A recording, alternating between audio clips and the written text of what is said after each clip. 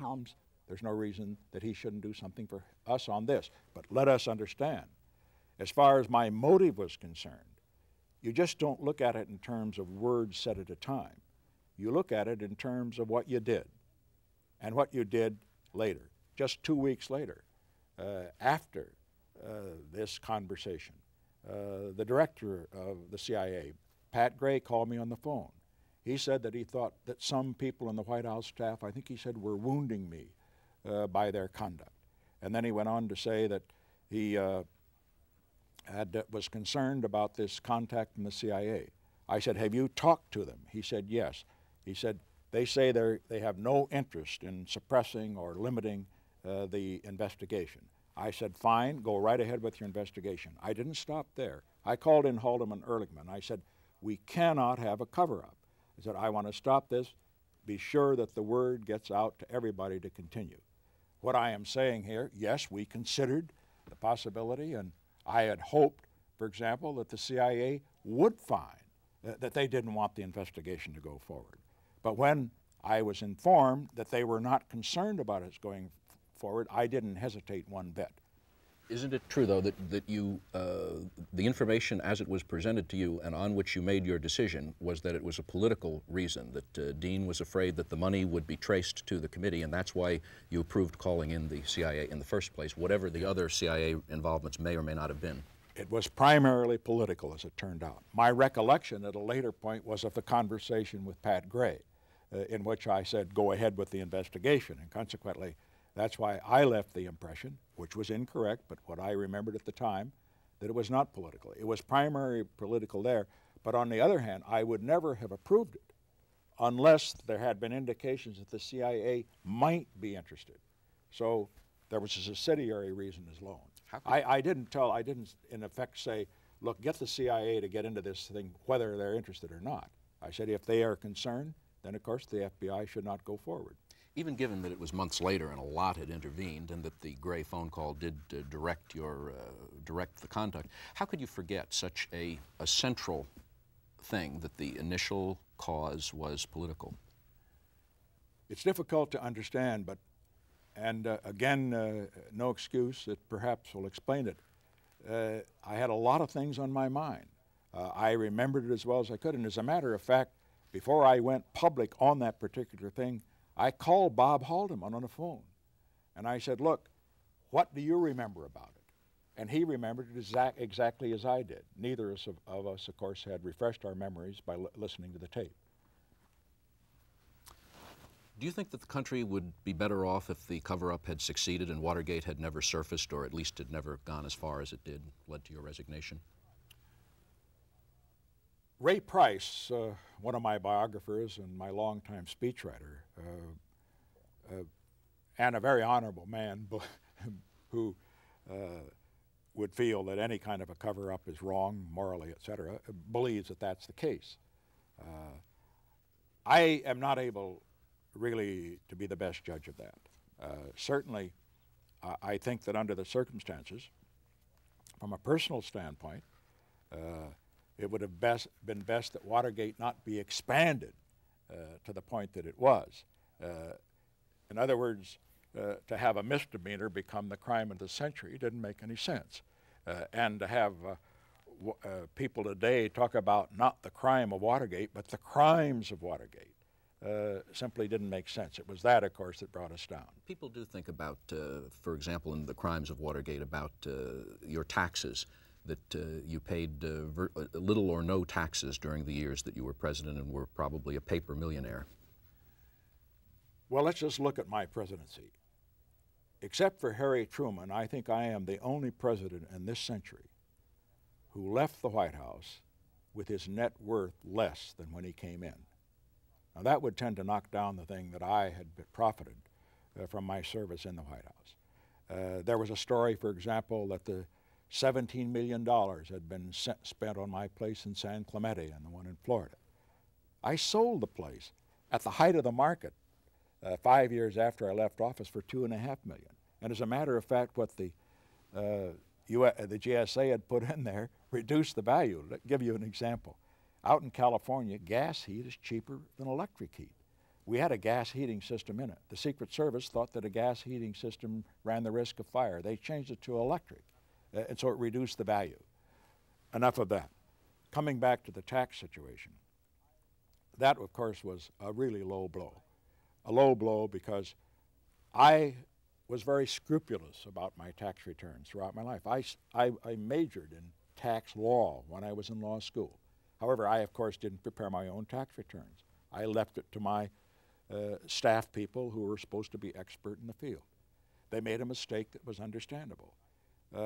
What happened was that I gave $2 million worth of my vice presidential papers. They were appraised at that to the government. That was common. Johnson had advised that he had done it. He told me that.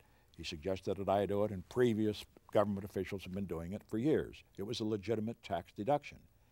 Then in January, and then in 1969, at the end of the year, I signed a bill, in which the Congress revoked that right to tax exemption.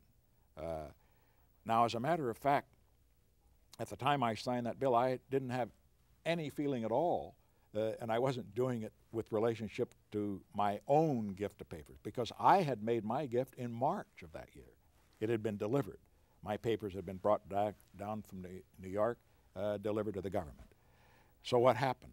What happened is that our tax man felt that there had to be a deed of the papers. He wrote a deed out, he signed it himself in my behalf, and dated it at the time that they were delivered. Now, lawyers do that on occasion. In this case, it was made to appear that this was all a fraud in order to avoid the payment of the taxes. So I paid the $300,000 in taxes that I otherwise would have been able to take as a deduction, as Johnson and others had done previously.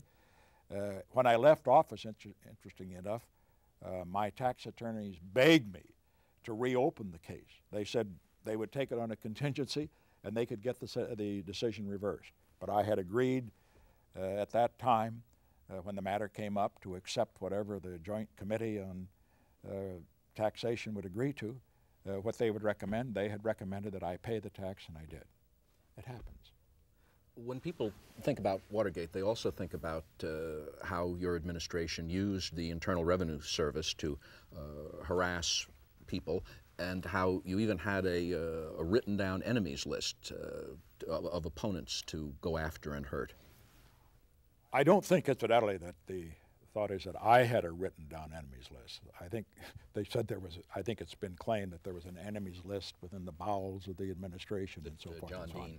That John Dean had collected, whatever that might be. And I wouldn't be surprised. Every administration has its friends and its enemies. We always divide press, everybody else up in those categories. You reward your friends and punish your enemies if you can. But do you use the IRS to do that? And certainly not. As a matter of fact, what happened here was simply a natural reaction of anybody in that office. I got reports, complaints as a matter of fact, from friends of John Wayne and Billy Graham that they were being harassed by the Internal Revenue Service on their tax returns, and they thought they were being harassed because they were my friends. Now, they didn't tell me that, but you know, the word gets to me. When I learned this, I hit the ceiling. And so I said, get the word out down to the IRS that I want them to conduct field audits, and that's the way, that's the term, the technical term they use, of those who are our opponents, if they're going to do our friends. And I suggested that one they ought to look into was Larry O'Brien, who had received very heavy fees from the Hughes organization. What happened was that the word went to the IRS. The IRS, as it turned out, is often the case, did nothing. They made a big hullabaloo about the fact that we had attempted to use the IRS for political purposes. And then months later, Don Alexander, the head of the IRS, put out a report saying that the IRS had not audited anybody for political purposes, not one. So what I am saying here, that what I suggested was simply a reaction to what I thought was IRS policy that was unfair. I wanted them to be even-handed on it. And I must say that I probably should have gone further in, if I wanted to be political in view of what had happened to me, because I knew from an IRS auditor in California that they got orders directly from Washington to audit my returns in 1961 when I was running for governor of California. It's the way it works. If you had had more control, would you have used it? Would you have used the IRS to, in sort of a tit-for-tat way it had been done to you, and therefore, does that power go with the office? Oh, I would have been tempted. No, I don't want to indicate that I was simply going to turn the other way when an opportunity might present itself like that. But what I am saying here is this. We are charged in this Watergate period with enriching ourselves. We did not. We're charged with abusing the IRS and abusing other people and using the IRS for that purpose. We talked about it and so forth, but it did not happen. As far as this administration is concerned, oh, it isn't pure. But on the other hand, it was one that is being held to a different standard than previous administrations. I'm not suggesting that because it was done in the past that makes it right now. I don't take the line that one right, well, what is it? Two wrongs make a right. That two wrongs make a right. But I do say that two wrongs make two wrongs. I just want a single standard. Do you mean to say that when you were in the Oval Office talking to John Kennedy, when he called you in to ask for your advice and your support at the time of the Bay of Pigs, that you knew he was pushing the audit of your income tax returns? Oh, I didn't know that he was pushing it. I assumed that he wasn't. No, I was assuming that was done by some of the very good political operatives that he had in his organization. No, I'm not sure that I doubt if he would do it. I doubt if he would do it. I think, however, he could play hardball. I don't think he would have minded a bit if an audit came up that was embarrassing to me. I know, for example, that one of the tapes, which incidentally have come out since it's finally been revealed that the Kennedy people did tape, was a telephone call that he made to Pat Brown after Pat Brown beat me for governor. He wasn't interested in my political success, and I don't blame him one bit. I wouldn't have been either. He considered me to be one that almost beat him. He didn't want me to come back again. In China, you told Zhou Enlai that you always learned more from your defeats than you did from your victories. What did you learn from Watergate? From Watergate, I think first, a leader, much as he is interested in, as a matter of fact, obsessed by big issues, must not overlook the little issues that may become big. Second, once you have a problem, far better to deal with it quickly rather than to procrastinate, because a problem, if not dealt with quickly, is going to expand and to become something not only different in size but different in kind, as was the case with Watergate. And third, I would say a leader in those cases where the whole White House itself, the presidency is involved, sometimes it's necessary for him to put his own survival and survival of the institution above his personal loyalties. It's a tough one. The last one would be the hardest for me, and I think it'd be very hard for President Reagan, for example. One of his fine qualities, he's loyal to his friends. If following the Gilbert and Sullivan line, the punishment had fit the crime, what do you think would have been the proper, unless you think resignation was, what do you think would have been the proper punishment for what you did or the way you became involved in Watergate? Well, I don't know as it serves any purpose even to speculate on that. There were some who suggested that a proper way to handle it would have been a resolution of censure by both houses of the Congress. But on the other hand, that didn't happen. I think we've reached the end of our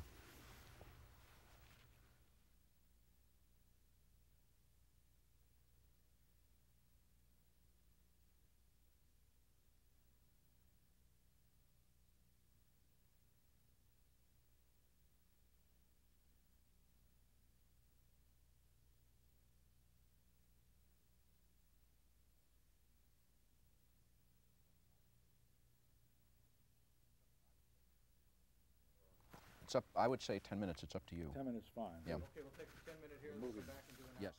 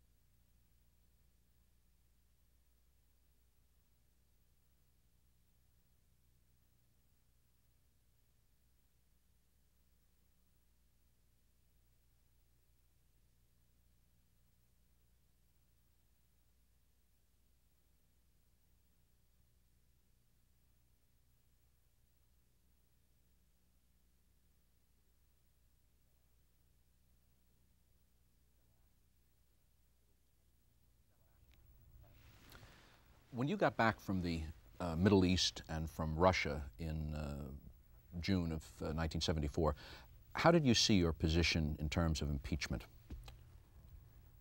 Well, I guess first I saw it through the eyes of others. Things seemed to be better.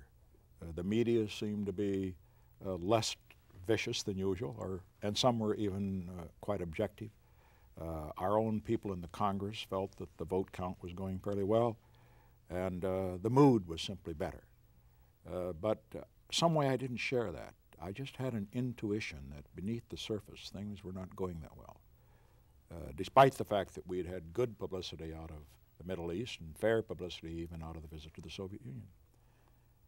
And I guess I can put my finger on it in a couple of ways. You know, politicians, I guess like women, and women politicians particularly would have it, we just have intuition, sixth sense. I remember so well in 1948 I campaigned around the country as a young congressman for the Dewey ticket. He was going to win by a landslide. Everybody said he was going to win. I just sensed it wasn't going right. And I remember telling an editorial meeting of the Kansas City Star about 3 weeks before that I didn't feel good about it. They thought I was crazy. Well, it doesn't show that I'm so smart, but I sensed it. In this case, I think I was worried for reasons. First, for the reverse reason, that we were doing better. I knew that if the opposition felt we were doing better, they would panic. And by panicking, that meant bad news for us. They could not afford, I'm referring now to the partisan Democrats who were out to get me, of course, and the media. They could not afford to fail now. Millions of dollars had been spent on the Watergate investigation. They had a vested interest in conviction. And so under the circumstances, as they saw the news get better, they had to do more to bring me down. And then something had happened while I was in the Soviet Union. Here I was negotiating with Brezhnev about arms control and missiles and the rest, and a story came out of Washington to the effect that Rodino, the chairman of the Judiciary Committee, had made a comment which he didn't expect to be published, but which revealed something, in which he said that all 27 members of the Judiciary Committee, the Democrats, were going to vote for impeachment. This is before the hearings were even held. And so that concerned me. I was concerned, too, by the fact that my political position not being as strong as it was, that maybe there would be softness in the Republican ranks. But all of these things caused me to worry. And then another factor. I knew that with the opposition worrying, they'd put in their first team, and believe me, they did. Carl Albert, the Speaker of the House, is a very fine man. We'd come to Congress together. He was very bipartisan, supporting me on my Vietnam and other issues and so forth. But he was not partisan enough. And so they gave the job to Tip O'Neill, who was the majority leader. Now, I've known every speaker since World War II, including Sam Rayburn, one of the great ones. I would say that Tip O'Neill is certainly one of the ablest, but without question, he is the most ruthless and most partisan speaker we have had in my lifetime. The only time he's bipartisan is when it will serve his partisan interests. He plays hardball. He doesn't know what a softball is. So under the circumstances, when I heard that he was taking over, shaping up the Democrats, I knew that we were in trouble. Those are the things that worried me before going to California. And yet, I must say, on the 12th of July, just before taking off for California, we had a bill signing ceremony in the Oval Office, and Jerry Ford came up to me afterwards, and he's usually not an overly optimistic type, although he's not the pessimistic type either, but he said, look, he said, we got this thing made. We're going to win by over 50 votes in the House. And then Bryce Harlow, who was a real professional, served with Eisenhower, served with me as well, came up, said, you've got it won, boss. Well, I felt pretty good, and yet some way it didn't feel right. Excuse me, Frank, I have to interrupt. I'm sorry, I've got a key light problem on Franklin. We'll correct it in 30 seconds. Keep the tapes rolling.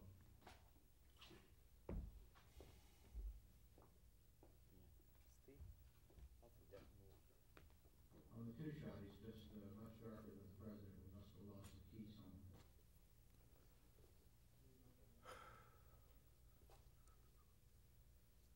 How about opening the barn door on one of the side?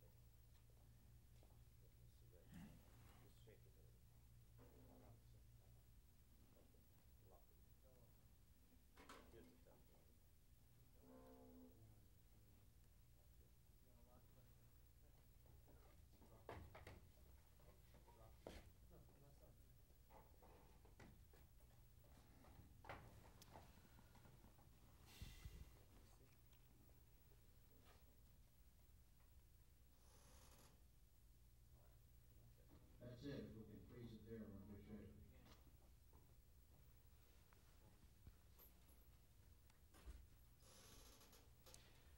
Can you, you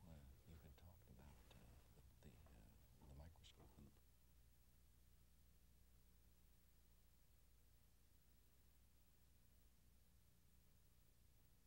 Which I'm about to ask, that they thought they said it was that they treated it like a microscope, but in fact they treated it like a proctoscope. Okay, still rolling and locked.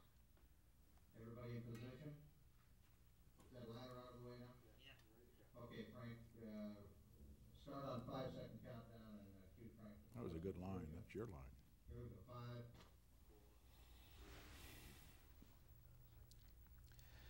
You say that the opponents were the partisan Democrats in the media. It's easy to understand why the partisan Democrats were the opponents, but why were the media the opponents?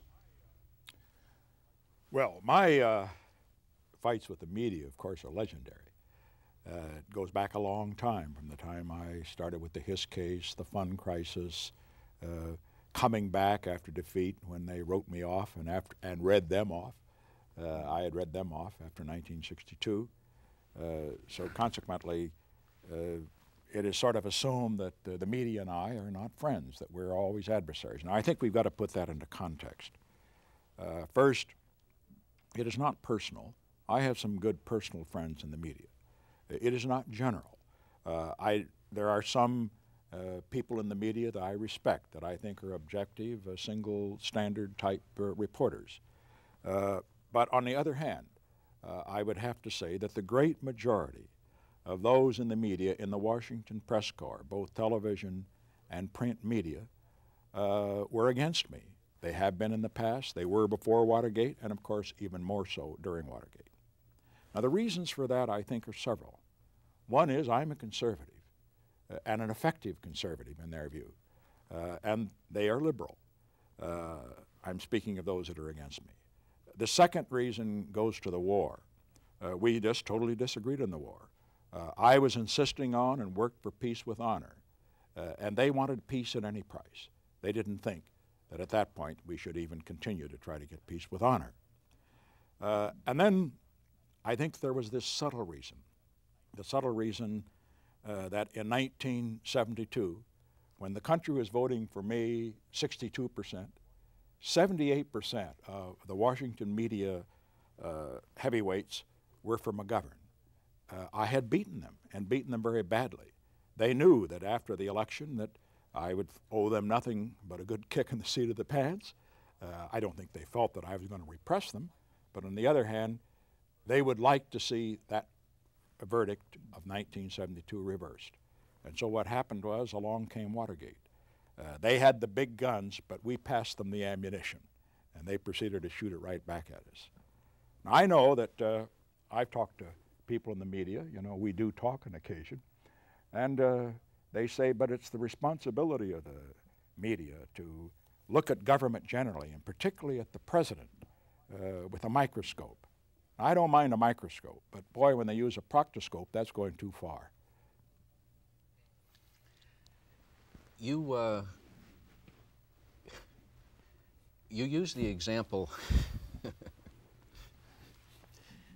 You use the example of peace with honor versus peace at any price.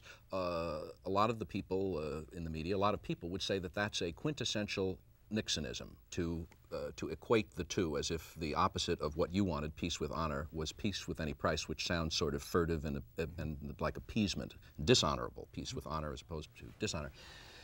Their argument would be that it was an unfortunate, unhappy war which was unwinnable, that our commitment was wrong, and that the honorable thing to do precisely was to cut our losses in a coherent way and pull out. They would say that that's a kind of devious setup on your part, and that's one of the reasons throughout your career why they've opposed you. Do you see any of that? No, they're absolutely wrong, and history shows that they're wrong, what happened in Vietnam. They felt that we should bug out. I always knew that if we bugged out of Vietnam, if we failed to prevail there, and the communists came in, first that it would be a disaster, that a bloodbath would come to all of Southeast Asia, and that's happened. And second, that it would be harmful to the United States and other parts of the world. And third, it would encourage the Soviet Union to engage in aggression in other places as well. And that's happened. So I would say, when I was for peace with honor, I meant by that, give the South Vietnamese, which we did through the Paris Peace Agreement, a chance to survive on their own, but not to bug out simply because the war had become unpopular. I must say I respect their right to disagree with me. But on this, I think that my position has been vindicated by what's happened. This isn't really a question of position, though. Do you see that in terminological terms, to say that you were for peace with honor implies that anybody who wasn't with you was somehow dishonorable or for peace with dishonor, even if peace was a desirable end, and that this was the kind of thing that got their back up in dealing with you? Maybe it got their back up, but in my view, to let down an ally and to allow a bloodbath to occur, that was dishonor, and I repeat it right now.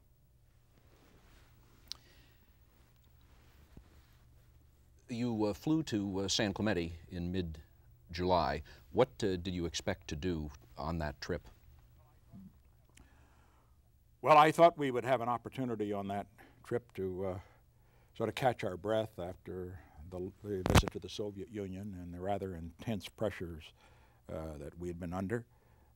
I knew, too, that the Judiciary Committee was going to begin its hearings shortly, its public hearings, and we had to be prepared for that. So under the circumstances, it was a good time for us to take a rest and to look at things from afar in a more objective way. Getting back to what we were just talking about, the media, on one of my favorite 10-point scales, a 10-point bipartisan scale, how much would you say, in terms of the Democrats in Congress and the media, that there was a genuinely disinterested bipartisan element, or not even bipartisan, that they genuinely felt that Watergate was a serious abuse, that it needed to be investigated, and that the best way to investigate it was through an impeachment proceeding? How much was there that pristine devotion to finding out what the president knew and when he knew it? How much was partisan determination that it had gone too far and they had to get rid of you or otherwise they would suffer? It was a combination of both. Let me say, I realize that there were some in the media and some in the Congress who felt that for a variety of reasons, because they had disagreed with me in Vietnam, because they thought I was too strong in terms of what I was going to do in the second term, that they felt that it was very important to get me out of there. Let me make it clear as to why they were concerned. I had not held any punches back. I made it clear after the election that with the war out of the way, having won by 62%, I had a mandate. I was going to reorganize the government. I was going to cut down on the bureaucrats. I was going to return more power to the states and the people. I was going to shape up the place. They knew that. The media knew it. The bureaucracy knew it. The elitists knew it. The establishment knew it. They didn't like it. And so under the circumstances, I can understand why, whatever their devotion to being honorable and so forth are concerned, those partisan instincts might prevail. But in fairness, of course there were some who weren't partisan at all. They just thought I should be out because they thought I should never have been in. But if you had to guess a percentage of people who were in it for the partisan advantage or because they felt they had to get rid of you in order to justify themselves, as opposed to the people who genuinely thought it was an appalling thing and that you should be removed because of it, what would be the percentage in the media and the Congress? I would say that in just lumping them all together, that in the media it was perhaps about 75% that just welcomed the opportunity to get me out of there. About 25% who felt had this pristine motive that you referred to. In the Congress, perhaps 50-50. When did you learn that John Ehrlichman had been convicted for the Ellsberg break-in? On the flight to California. I remember it was a very shattering bit of news to get on that plane flight. Here, Ehrlichman had been convicted, and I thought back as to how unfair life is, how terribly unfair. Here's Daniel Ellsberg. Daniel Ellsberg had illegally taken thousands of pages of documents, secret documents, from the Pentagon. He had turned them over to the New York Times. They were published in the New York Times, the so-called Pentagon Papers. As a result of their publications, I know that it encouraged the enemy, that it slowed down our negotiations to end the war and cost thousands of American lives. John Ehrlichman had the responsibility, along with those who worked with him, to attempt to expose this man, to see that he was brought to justice, but also to discourage others from doing likewise and to be sure that this man did not do something else in the future. Now, I could never understand why they thought that going into his psychiatrist's office would give them some information that would be useful, and yet that's assuming that's debatable. But they did it certainly with the intention probably of recognizing he had done something that was illegal. He had said he was going to do more, which he had, and we had to find out in order to do our job, which was to not only end the war, but to carry on an effective foreign policy. And after all that, what happens? Here, John Ehrlichman's going to prison. Daniel Ellsberg not only goes free, he's made a hero in the media and a hero on college campuses all over the country. Now, that's just wrong. John Ehrlichman has since, so you think that Ehrlichman got a bum rap? Yes, I do. He's since written a book in which, among other things, he claims that you had a serious drinking problem. He claims that you manipulated the Watergate period to make yourself look good, to position yourself well. How did, when he resigned, you said that he was one of the two finest public servants it had ever been your privilege to know. How do you feel about him today? I felt that then about his public service. I still feel that. And I understand why he, or Bob Haldeman for that matter, to a lesser degree, after having to go to prison, they felt unjustifiably and so forth, after all that they had done, how they would be bitter. I understand it. How do you feel about John Dean in 25 words or less today? I don't need 25 words. He did what he did to save himself, and I understand that. In your memoirs, you quote your daughter Tricia's. In your memoirs, you quote your daughter Tricia's own diary about the arrival at San Clemente and a walk she and her husband took around the golf course. Can you tell that story?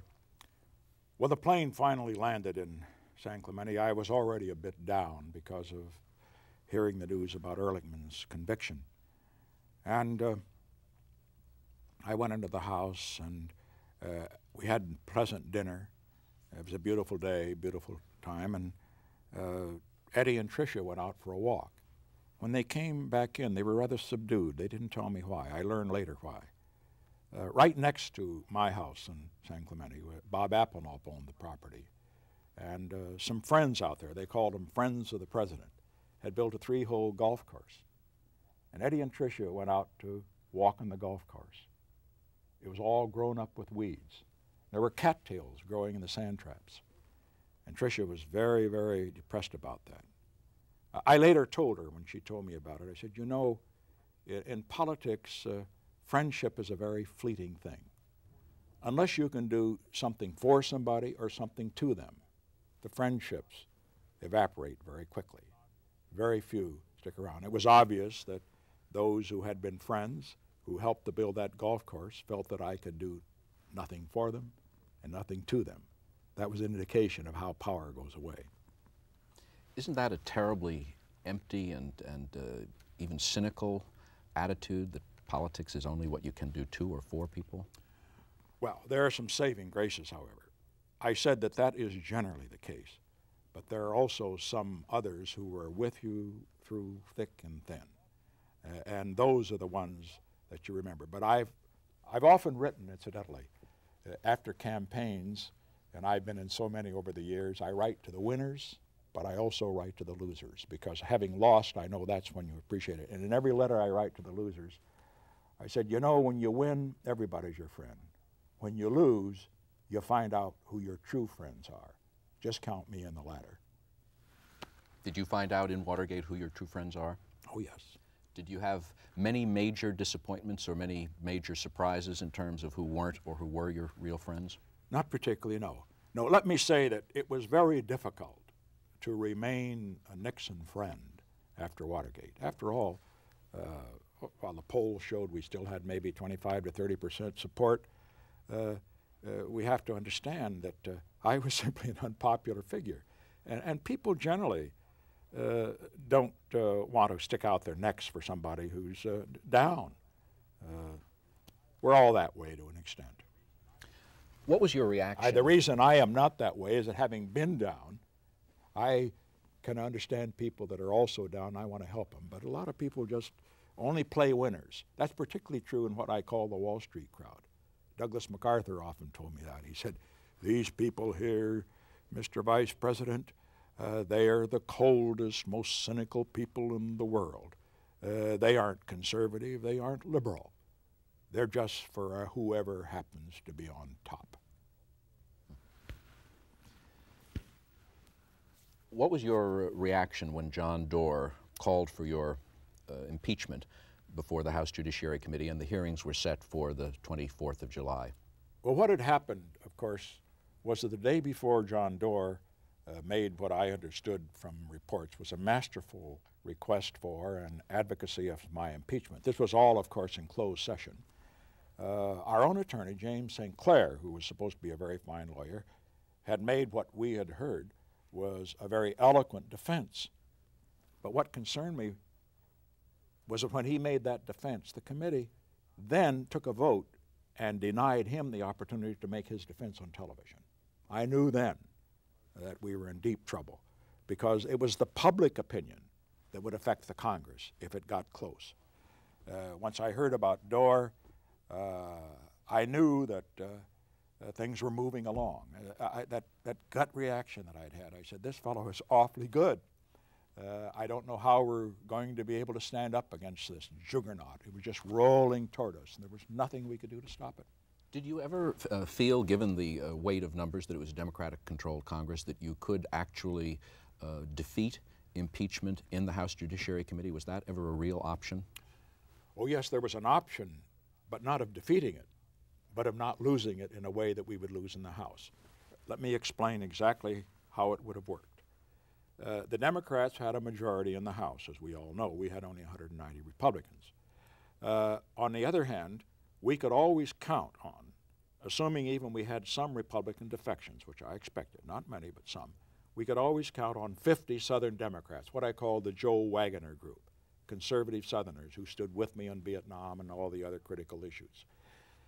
Now, in this case, however, with the Judiciary Committee voting, members of the House, I knew from experience, usually voted the way that the members of the Judiciary Committee or any other committee voted in committee. In other words, if you had, for example, a member of the House from Alabama, he would be very greatly swayed in his vote by how the member of the House on the Judiciary Committee from Alabama recommended that he vote.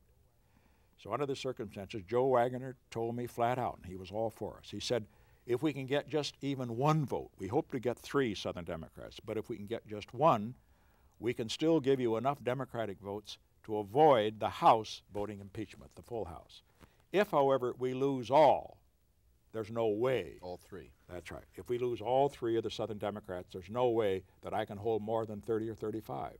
So it was right down to that count. And when I heard about Doerr's argument, I thought, well, it's going to be tough for any of those Democrats to stand up against that kind of eloquence. Did they? Come to that later. I have a, when you... After I heard that, incidentally, I did a lot of soul searching, and on occasion, as is now known, I would dictate very late at night, usually 11, 12 o'clock, a diary note. They were never transcribed, incidentally, at the time. They were transcribed only after I began working on my memoirs. But I recall particularly the diary note that I wrote then. I reread it recently, and it indicated a mood which was, to an extent, almost resigned to defeat, but on the other hand held out just a smidgen of hope. In fact, you quoted in your memoirs, I have a copy if you'd read it. Yes. I intend to live the next week without dying the death of 1,000 cuts. This has been my philosophy throughout my political life. Cowards die 1,000 deaths. Brave men die only once. I suppose it could be said that this is our 7th crisis in spades, because the next month will be as hard a month as we will ever go through. But we can only be sustained by 2 things. One, the belief that we're right. We are fighting, as all agree, an assault on our entire system of government. And second, we will be sustained by the fact that at the end it will be over. And even if it is over in the terms of an impeachment, we will just have to live with that. By this time next week, we may have both the court and the committee vote. We can only hope for the best, plan for the worst. Did the worst happen in terms of the support of the 3 Southern Democrats on the Judiciary Committee? It happened certainly very dramatically. But I would say that in order to get the feeling of that particular day that it happened, it's well to put the whole day into context. It was July the 23rd. I went over to the office that morning, and we got a report out of Washington, a very disturbing one, not about Democrats, but about a Republican. Larry Hogan of Maryland was running for governor of Maryland in a primary. His campaign wasn't getting off the ground. We had counted on him. He was a conservative Republican. But he had announced at an emotional press conference that he was going to vote for impeachment. He was a member of the Judiciary Committee. Well, that shook me. Now, our people in Washington say that they tried to make me feel better by saying that everybody was jumping on him for being so political. But I knew better. His colleagues in the House, watching what Larry was doing when he was down at the grassroots running for governor, would say, well, if Nixon's a liability to him, we better watch out. He might be a liability to us. So I was worried about that, not because he had defected, but because others would be influenced by the reasons he might have defected.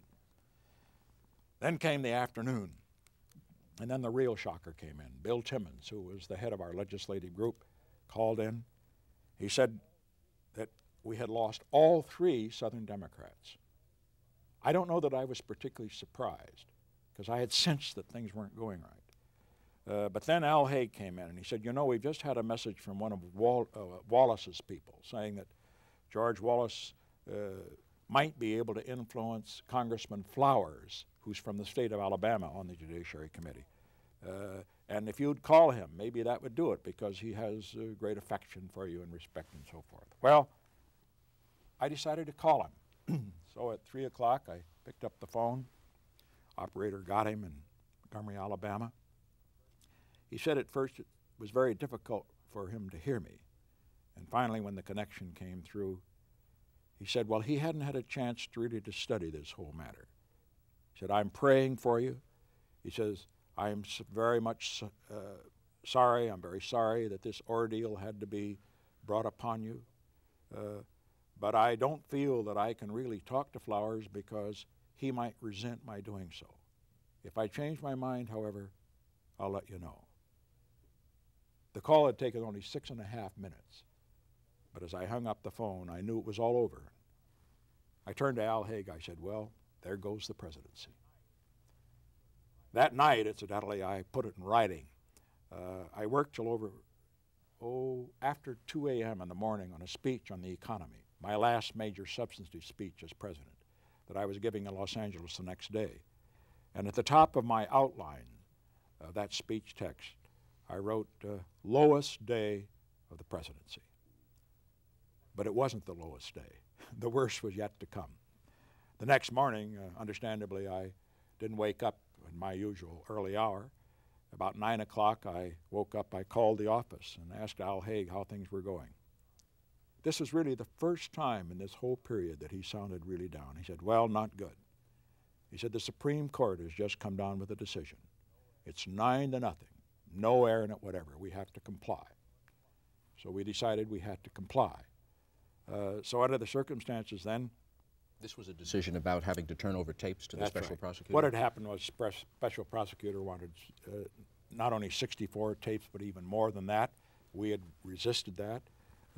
We felt that that was going too far. There was a fishing expedition, and the court held against us. Wasn't the June 23rd, 1972 tape, the smoking gun tape, among these 74? It was. And you knew that? It was, that's right. And I told Haig of my concern. I had told him about it before. I told him of my concern, and we both thought that Fred Bazard, our lawyer, should listen to it. He listened to it. He was concerned about it. He called back and told Haig that he thought it would be very hard to explain it and so forth, having in mind the fact that the only mitigating, and it was a very substantial mitigating factor, was that 2 weeks later I had said, go forward with your investigation, since the CIA had indicated that it was not concerned about the investigation revealing any of its operations. So I said to Al Haig when we got that word, well, it looks pretty bad. He says, no, we can cope with that. He was a strong man, but of course we couldn't and didn't. I should point out, however, that it was not the June 23rd tape that brought me down, because the very next day, before the tape had ever been made public, before it was made public, I was swimming in the Pacific at a beach. As a matter of fact, it's called the Red Beach. It's the Marine Corps landing beach where they practice their amphibious landing, one of the great beaches of the world. And when I came in, and the phone rang in the trailer in which I was changing my clothes, and I put on my windbreaker with the presidential seal on, picked up the phone, and Ron Ziegler informed me that the Judiciary Committee had voted, as I had expected then, by a margin, with all 3 Southern Democrats voting for impeachment. That meant, in other words, there was no question that the full House would vote for impeachment. I didn't have any particular feeling about it, though. I was prepared for it. I expected it. You didn't, you had to have some No, if it had been a surprise, I'd have had a feeling in the pit of my stomach. But you see, I didn't have any feeling about it because the situation is in a case like that is, and I must say that, let me explain how I operate. I always believe you must prepare yourself for the worst. Then when it comes, you don't get a shock from it. I knew the numbers. After all, I'd served in the House. I had worked with the House in 8 years as vice president. I'd worked with them out of office, in office. I knew how they'd operate. I knew the minute that Wallace call was finished, it was all over. And, and Al Haig, when he said, we can cope with this, and I said, well, in a way, only if there's a miracle. But you know something about miracles in politics. Miracles don't happen in politics. They don't happen unless you make them happen. I'd made a miracle happen when I saved myself in the fund controversy way back in 1953. I made a miracle happen after losing for president and losing for governor and reading off the press by coming back. But now there was nothing that I could do to make that miracle happen. It reminded me of something that Tricia once said about the whole Watergate business. It was like trench warfare in World War I. Charge after charge over the top. Thousands, hundreds of thousands, millions dying. Only a few yards gained and then lost. And that was the way it was with us with Watergate. We couldn't gain anything. No matter what we did, there wasn't going to be a miracle. We couldn't make one happen. So as you flew back to Washington from San Clemente, you had no hope whatever that you would survive as president for more than a matter of days or weeks or months at most? From the 23rd of August on, I knew of that, July. Sorry. From the 23rd of July on, I knew that we could not survive. However, when I got back to Washington, in my usual methodical way, people think it's methodical, and I guess it is, I decided I should put down the pros and cons of what options I had. And I had a sheet of paper on that which refreshed my memory. rather interesting when I read it today so many years later. It indicated, one, I could resign now. Two, I could wait until the House voted impeachment and resign then. Or three, I could, despite the House voting impeachment, go to trial in the Senate, which would take about 6 months. Now, resigning now was the option I didn't want to do above everything else, personally. I'm a fighter. I just didn't want to quit. Also, I thought it would be an admission of guilt, which of course it was. And also, I felt that it would set a terribly bad precedent for the future. I hope no other president ever resigns under any circumstances. The second option was no option at all, to wait until the House voted impeachment, because what I would do then would be to put all of my good supporters on the spot and make them vote for impeachment, which they didn't want to do. You don't put them through that sort of thing. The third option, go through the Senate with a hearing, a trial, I should say, for 6 months. I knew that that was unacceptable. Unacceptable because from the standpoint of the country couldn't afford to have a crippled, half-time president, particularly in this time when I recalled that in 1973, when things weren't as bad as they were now, the Soviet Union at that time was very difficult during that 73 war in the Mideast. I just couldn't risk it, I felt. So after making those notes, I, in my own mind, decided, well, there's no choice. And so the next day, on the first day of August, this was a week before I finally made my resignation speech, I got in Haig and Ziegler, and I told them that I felt that there was no choice but to resign. Haig felt that under the circumstances that I probably should resign right away and leave town before the June 23rd tape came out. Well, first, I just wasn't going to go skulking away like that. And Ziegler strongly recommended, well, I should take the time over the weekend to inform the family and also to see what the reaction to the tape was. I didn't have any hope about the reaction because I didn't feel that they would see it in the context that I felt it ought to be seen in. But that's what we finally decided to do. Some people, including people very close in your inner circle, later felt that General Haig was orchestrating your departure from at least this point, if not before. Do you see the fact that he, when you told him you were going to resign and were going to wait a couple of days to do it, and he suggested doing it right away, do you see that as supporting that theory at all? Some of my very close friends feel that. I don't agree with them. I never felt that he was orchestrating it. I think all he orchestrated was the resignation when he knew that I was going to resign. And I think it was very clear on the 1st of August that the decision had been made. He knew that. And from then on, he felt he was carrying out my wishes. And if he orchestrated that, he was doing something that was very proper indeed. Did you tell your family that you had decided to resign as early as the 1st of August? Not till the next day. That, of course, is the most difficult thing to do of all. That night, this is the night that I told Haig and Ziegler that the decision had been made. Bibi Rebozo came up from Florida. I went out in the Sequoia with him. I told him, and I've never seen him. He's rather swarthy in complexion anyway with his Spanish background, and he just turns white. He said, you can't do it. You can't do it for the good of the country and so forth. I said, well, you've got to help me with the family. And then, so the next day, I had to tell the family. It was a painful day. I remember going over to the White House in the evening, and I was sitting in the Lincoln sitting room reading a few things, working on some correspondence and other things that simply had piled up and had to be acted upon. And Tricia came into the room. And I remember when she came in, it sort of reminded me of other times she'd come in. She had a way during the years before she was married of sometimes just coming in the room when I would be working or reading there and just sitting. She wouldn't talk, she wouldn't say anything. We kind of communicated in silence. That was her way, and it was mine.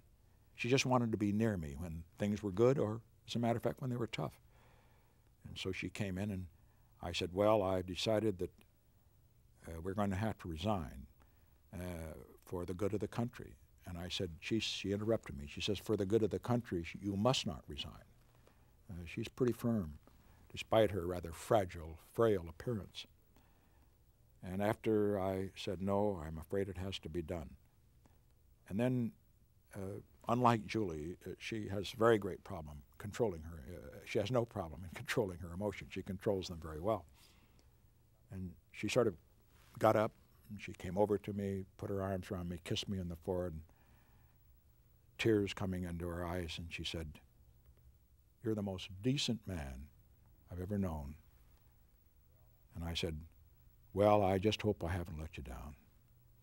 But I knew I had. I think we'll break for lunch now.